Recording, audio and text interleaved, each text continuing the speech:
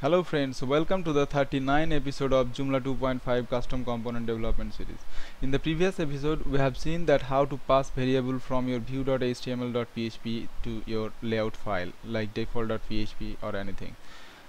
So we have completed our view section.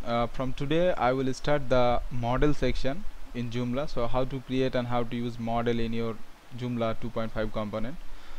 So in Joomla there are various type of model, around like 4 or 5 types of model in Joomla, like J model, J model admin, J model form, J model item, and J model item list. So these 5 models are there. So it's very hard to understand that which model you will use in where, in which situation you will use which model.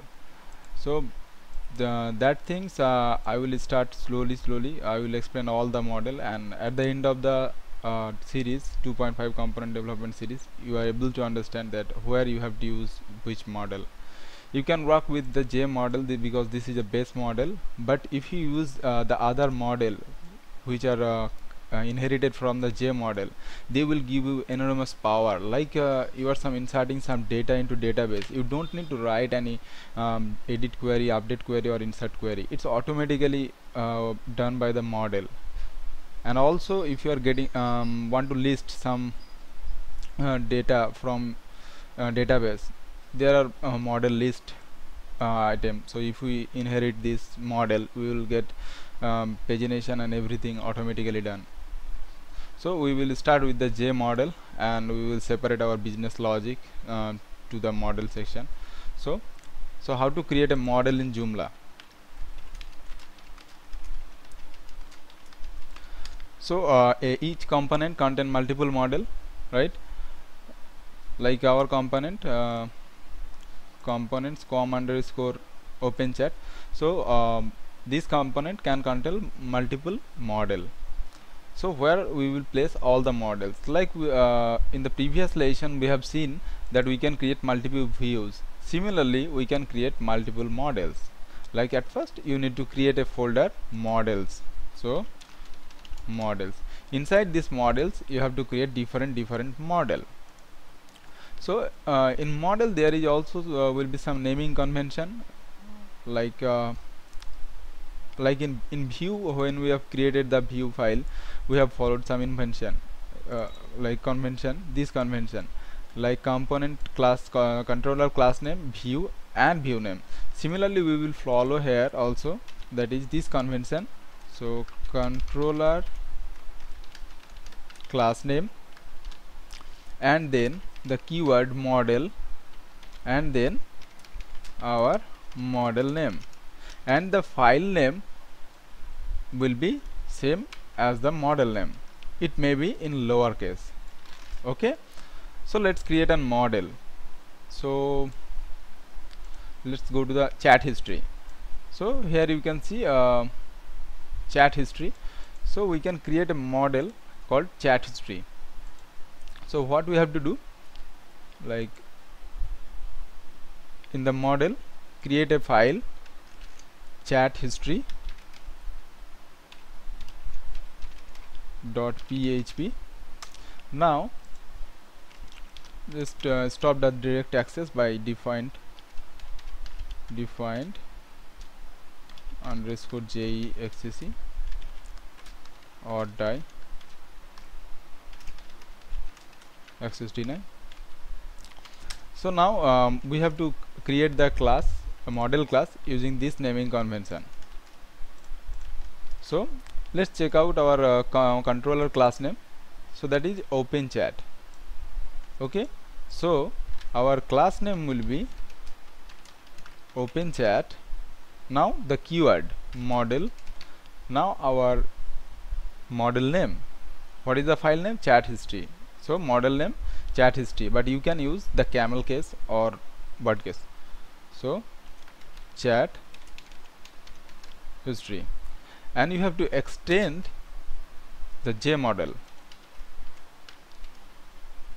extends JModel. Later when I will explain different type of model, then we will extend different model like model admin, JModel form, etc. So for now we will work with only with JModels. So we have extended the JModel. Now let's remove this convention. So where the JModel is located, so same thing, in your root, libraries, Joomla, application, component, and model.php. Here you can see this is our base class and it's abstract. That means we cannot create any object from this class. What we can do, we can extend our class to this class, and then we can create object from our class. And let's take this file. You will get a lot of information. If you have problem and understanding, just send me message or comment, I will explain.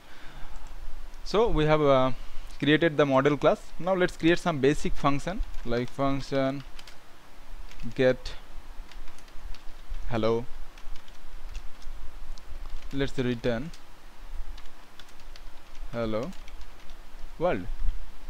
Okay, so now problem is JModel, so we have to import this JModel file. So how can I import? Using jimport Joomla application component dot model. Okay, now save this. Now we have created our model, but we have to use that model in our controller or view. So for we have not created our view in the component.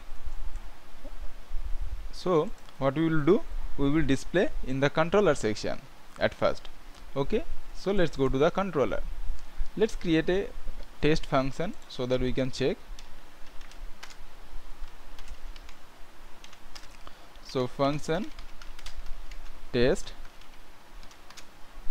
Now echo this is test.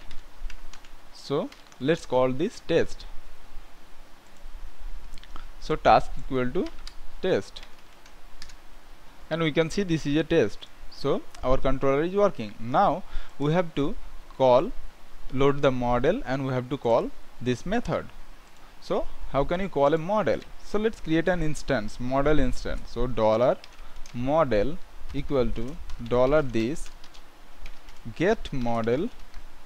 Now we have to pass the name of the model. So what is the name? That is chat history. Okay, now we have got the model instance. Now using this instance, we can call any method belongs to this model as well as parent class. That means from the JModel. Suppose in JModel one function is defined ABC, then also we can call the ABC method or function with this object, because our model is inheriting from JModel. Okay, so let's call this get hello. So echo $model, sorry,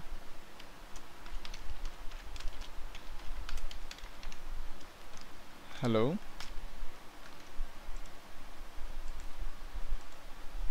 get hello. Now refresh this page. Sorry, I have made some mistake, I think. Let's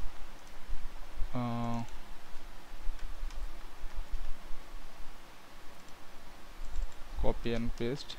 No, everything is okay.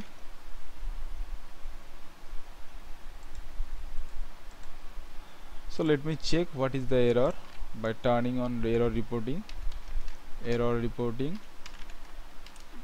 All ini set display errors true.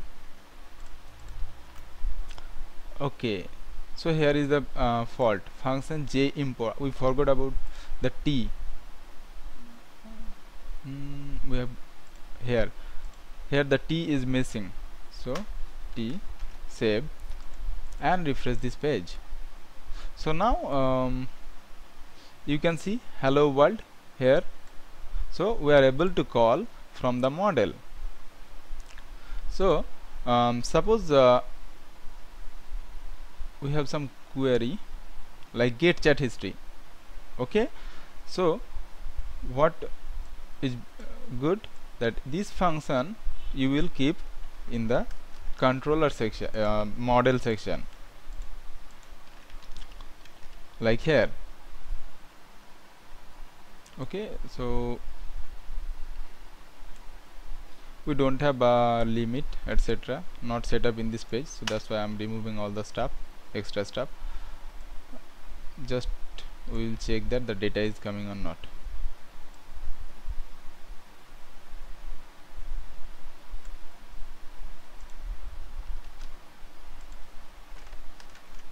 Okay, sorry, this will be single quote. Yeah, so this is we have created a method in our model get chat history.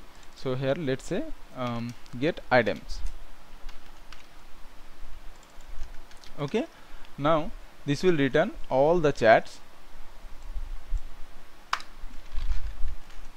So now we have separated our business logic and placed our business logic in the model.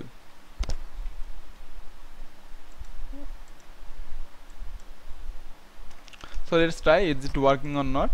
So already in the text function we have created our instance like model, so using that instance we can call our function. So let's check is working or not. So pre and print underscore r dollar model and call this function get items, save, refresh. Oh sorry, this is not private, this will be public, save and refresh this page.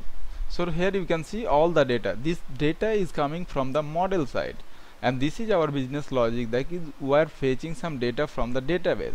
So we have separated all the functionality in the model, and in the controller we are calling the instance of the model, and from that instance we are calling different functions. So in this way it you can create model in Joomla. Thanks for watching this video, and if you have any question suggestion, please write your comment below this video, and please subscribe to my channel. Thank you, have a good day.